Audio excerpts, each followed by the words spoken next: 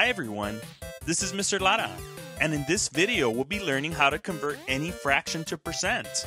Last lesson, we learned what a percent is. A percent is used to represent a part of a whole where the denominator is equivalent to 100. We also learned that we can convert any fraction into a percent by multiplying and changing its denominator to 100. In this lesson, we will be learning how to convert a fraction to a percent by dividing its numerator by its denominator.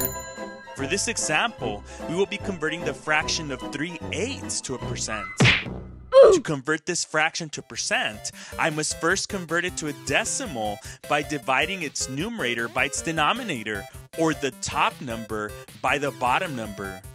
It is very important to divide the top number by the bottom. If I divide the bottom by the top, I will not convert the fraction correctly and will end up with the wrong answer. Since I cannot subtract any groups of 8 from 3, and since 3 is a smaller number than 8, I need to add a decimal and 2 zeros. Think of exchanging $3 bills for 300 pennies. They both are equal in value. I just broke up the dollar bills into coins or smaller parts so I can divide. I can add a decimal and an infinite amount of zeros to any whole number without changing its value.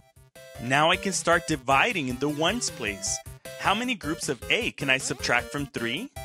I cannot subtract any groups of 8 from 3, so I must move on to the next place value, which is in the tens place.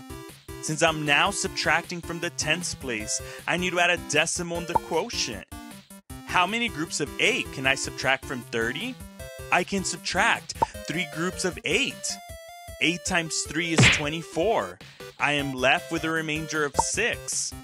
It is important to know that I'm placing the 3 in the tens place because that is the place value I'm subtracting from. I can now bring down a 0 from the hundreds place. How many groups of 8 can I subtract from 60? I can subtract 8 groups of 7 or 56 because 8 times 7 is 56. I am left with a remainder of 4. To continue dividing, I can add a 0 to the dividend and bring it down. How many groups of 8 can I subtract from 40? 5 times 8 is equal to 40.